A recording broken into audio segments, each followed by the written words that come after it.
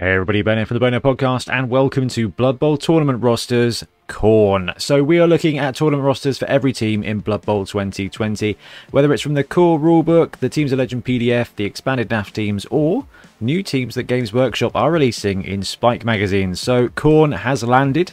It is all frenzy, it is all murder, and you can find the rules for them in Spike 13 that came out this weekend. Technically. Anyway, what we're going to do is we're going to have a look at some tournament rosters for this team. Now, we're going to look at two different tournament formats. We're not going to go deep into skills. We're going to suggest some good ones for your players, especially if they're important. But we're going to look at some 1100 builds, so 1.1 million, and some 1.2 million builds. Now, when it comes to tournaments these days, they vary between 1100, 1200, 1250. So I figure that if we go on the low end at 1100 and the average end at 1200, it can give you some inspiration for rosters, and then you can flex up or down to meet the tournament that you're going to.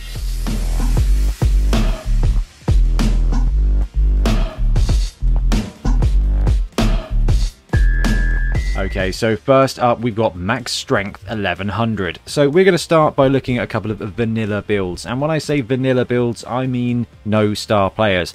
Star players are very popular in this edition because they got cheap and they got good, but we don't necessarily need them in a Khorne roster. Now, it's a bit tricky to fit everything in at 1 million, but at 1100 you kind of get to flex out a little bit, and you are going to have some skills being tier 2. So you're going to get a few extra skills probably in your tournament skill package. So max strength 1100 comes in bang on 1100, and you get the Bloodspawn. You get 4 Blood Seekers, 4 Khorne Gores, 2 linemen, and 2 rerolls. So there is a little bit of flexibility with this roster, but we'll come back to that in a second, because you are going to get some skills in this one, and you should get at least one double skill, and that's the key element here. If you get a double, then one of these guys here, you got 4 Khorne Gores, should be able to take the leader skill on passing. That's going to basically get you that third reroll. And because you've got 4 Khorne Gores, not every one of your players is going to have Frenzy as well. So it kind of makes it a more consistent build. By taking leader on one of your Khorne Gores and by taking 4 Khorne Gores, you're going to be making less Frenzy blocks, and you're going to have 3 rerolls to save you when it goes wrong. But the most excellent thing here is the insane amount of frenzy and strength that you get in this roster, because you do get to run the Bloodspawn and all 4 of what I consider some of the best players in this game now, the Blood Seekers. Strength 4 with frenzy, no nega traits, and armor 10 plus means that they are super resilient and they're going to crush most things. But that Bloodspawn being able to stack its strength with frenzy and the fact that it starts with claws and mighty blow means that it's going to be taking out a lot of people a lot of the time. The cool thing with this roster, it's tier 2, so you are going to get some skills to play with. If you get more than one double, you can go for block, for example, on the Bloodspawn. That's going to make him really offensive and really good on defense as well. You could take Pro, which is going to make him a little bit more efficient when it comes to activating, but this guy gets strength skills and gets mutation skills on normal access, so you don't have to spend doubles. So if, for example, you get one double and you want to spend it getting your third reroll using the leader skill, that guy could pick up Brawler to make his blocks better, because he's going to be making 4 die blocks most of the time. That's 2 dice frenzy, 2 dice, 4 dice there. Brawler means that that's going to change it basically to 5 dice, and that's going to probably get you a POW. Now, Guard is going to help the rest of your team be better, and the great thing about this piece having Guard is it's strength 5. It's tough. It's going to be hard for your opponent to block. Now, that Bloodspawn taking Guard will allow your linemen to make good blocks, and will allow your Blood Seekers to make even better blocks. So if you're up against a Black Orc team or something like that, actually the Bloodspawn having Guard means you can line up 2 Blood Seekers next door to him and make a ton of frenzy blocks and then attack with the Bloodspawn. But if you want the Bloodspawn to be your primary blitzing removal piece, if you want to make a mini Bloodthirster, then giving it horns is a great way to go. This dude's just then going to fly around on a 2+ and strength 6 blitz people, which is going to be 2 to 3 dice depending on what else you got going on. Now, you've got 4 Blood Seekers as well, block, mighty blow, guard, all really great skills for these guys. If you are thinking it's going to be a quite bash heavy tournament, you can sneak in a couple of claws on mutations for them as well. So if you're thinking it's going to be Chaos Dwarf, Black Orcs, that claws is going to give you a better advantage than Mighty Blow will against high armored targets. If your tournament format is looking like a lot of skills and potentially some lower armor stuff, then I wouldn't worry too much about it. Chucking tackle on one of those guys is going to help you out. against certain stars. Anyway. Khorne Gores are great pieces. We've already talked about the fact they can take leader on a double. Sure Hands on one of them is going to make them a primary ball carrier, and in a resurrection format where you're not too worried about SPPs, you've got the Sure Hands. You could also go for a mutation and get extra arms instead, meaning that you're picking up on a 2+, but if the game here is to spend money on players, not rerolls, then Sure Hands gives you a better chance than a 2+ pickup. 3++ is better than 2+, so unless you have an extra team reroll, but we don't. Strip Ball is a great combo for Khorne Gores. They've got strength 4 on the blitz because they've got horns, and they've got Juggernaut, which turns a both down into a push. When you roll a push, when you are attacking with Strip Ball, the ball will pop out. So if you want to go for a dedicated Ball Hawk, that combos really well with Jugs. Or you can go for Wrestle. There's a ton of different things you can do with the Khorne Gores there. Now, the lineman, if you do want to put some skills on there, Kick is going to be pretty great on this team. I know I say that for every team, but hey, turns out Kick is a very useful skill. What you can do against a slower team is drop the ball way back against their end zone, and then it just means you've got numbers, you've got strength, you've got frenzy. The more players you have, the better assists you've got, the better assists, the better blocks, and you're throwing probably twice as many dice as normal teams would. So if you can pin them back, you can absolutely mince them on the front line and then go back for seconds, or you can drop it really close, allow them to bunch up, and then just use your Bloodspawn and Bloodseekers to just rinse through their team.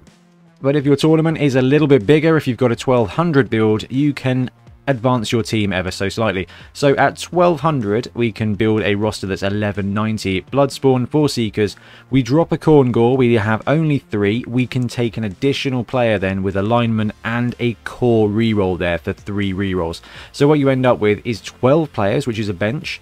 Now the other roster, apart from the 2 linemen, everyone is basically decent armor 9+, so it's not too much of a vulnerability.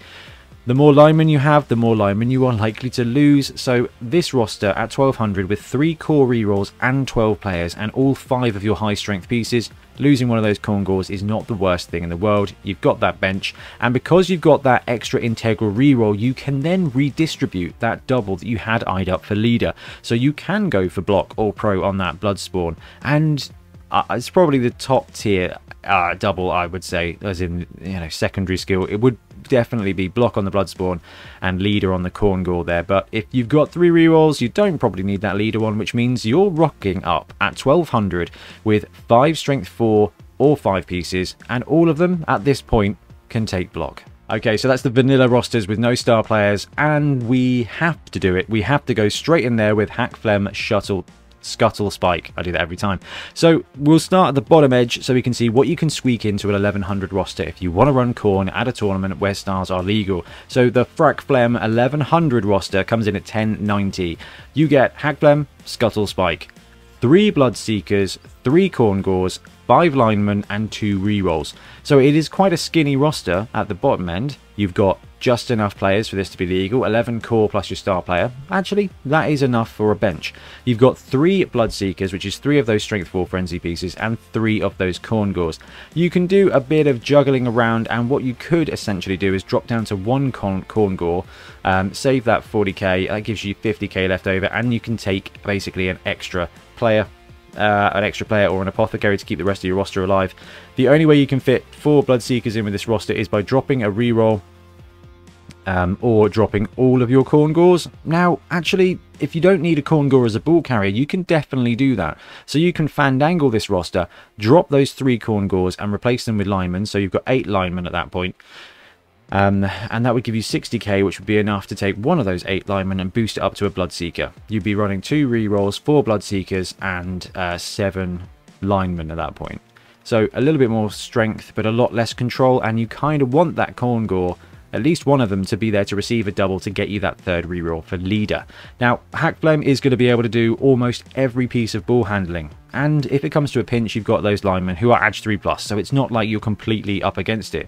But those Khorne Gores mean that's 3 players who are not frenzying, which is going to be really useful. You've got Hack Phlegm, who is just unnecessarily good. He's basically 1+ to pick up the ball and 1+ to dodge with an integral reroll. So Hack Phlegm is going to do a ton of scoring, and the rest of your team's going to do a ton of goring.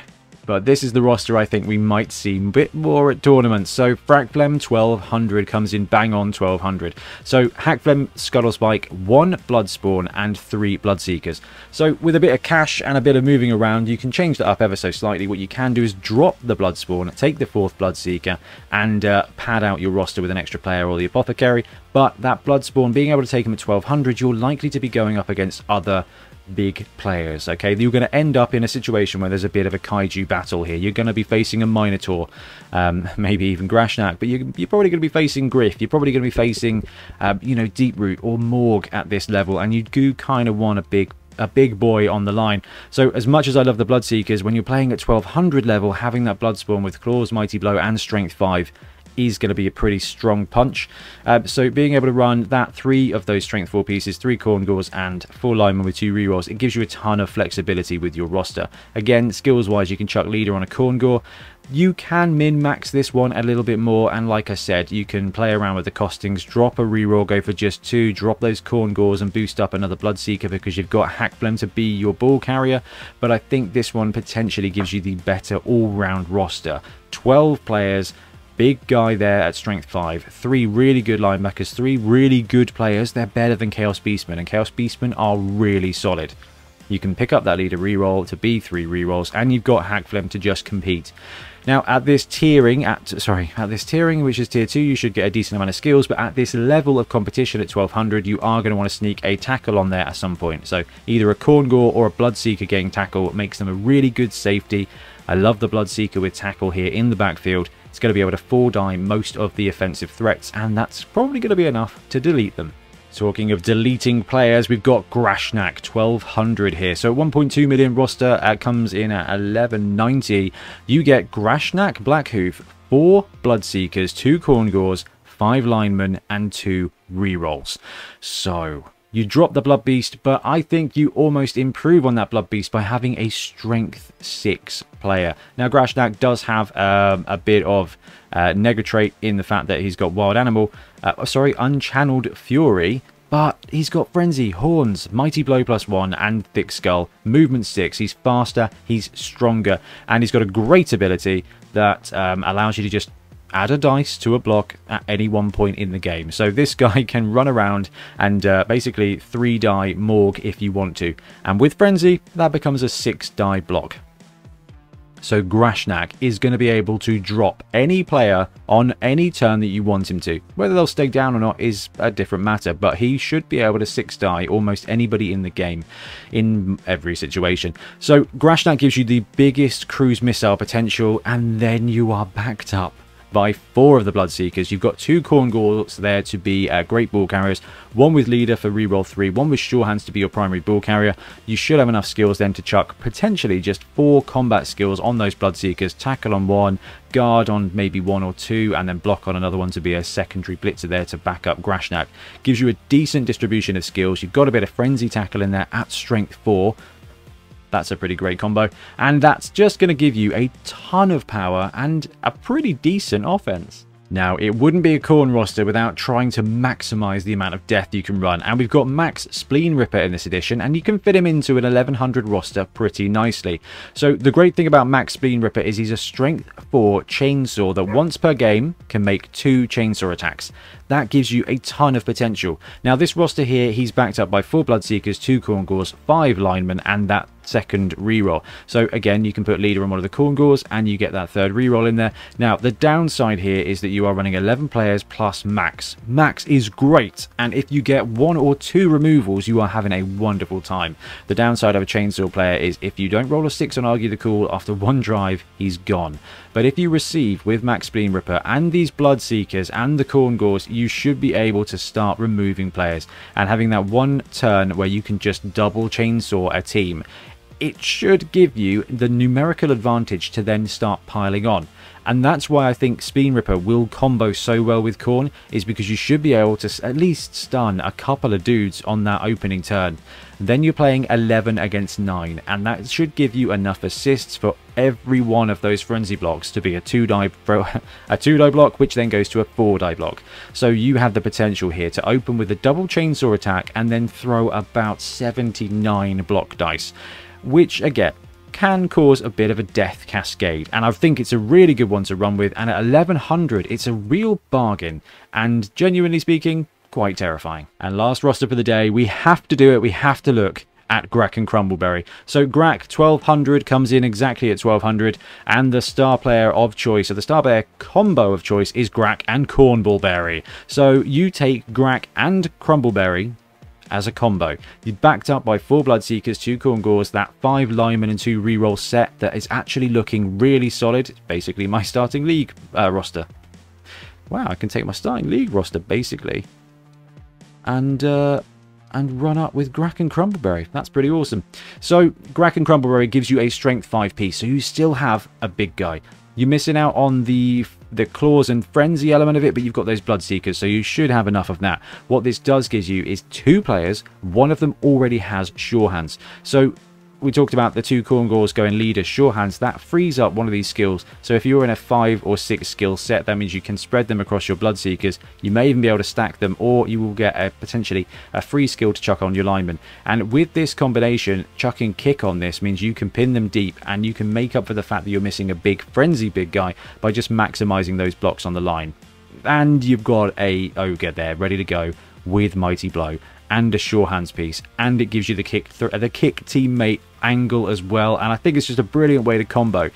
This is going to be a really fun roster to go with. Obviously Hakflem is, you know, technically better in potentially every single way, but this one you get a bit more muscle, you get the fun of a throw teammate, and actually a pretty great modelling opportunity to sneak an extra Sure Hands player in on there as well. Okay, so there you have it, Khorne rosters for tournaments. This is a tier 2 roster. It's got a load of strength, and it will be brilliant fun to run at tournaments. It is probably not going to be top, top of the charts a lot of the time, but when this team combos off well, when those powers start flowing and the blood starts flowing as well, Khorne is going to be able to power its way to victory. And there are definitely going to be some coaches out there that just spam Mighty Blow or Claws and just try and wipe the pitch. And you know what?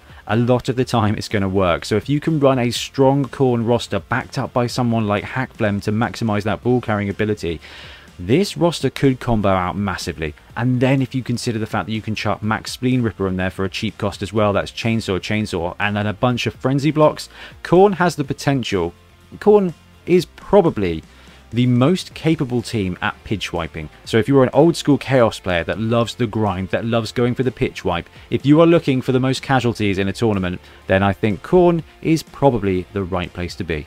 Anyway guys, let me know what you think of Khorne in competitive formats. I'm looking forward to seeing how they land, and I'm probably going to have to wait till Beachhead to see it in February, but that's okay, that gives us a bit of time to do some playtesting. Anyway, I'm going to disappear. Thank you ever so much for watching. Happy blocking. Thanks very much for watching. We really appreciate your support. If you want to help support the channel even further, please like and subscribe, or come join us on our Patreon. We have early access to content, we get loads of feedback from you guys, and we try and do competitions as much as we can. Or you can get yourself some Bonehead podcast merch on our Spreadshirt site. So if you want to support a team, especially for the Bonehead Championship, you can pick up a shirt, a mug, things like that. It all helps support the channel, and we really appreciate it. Anyway, links below. Thank you very much. Happy blocking.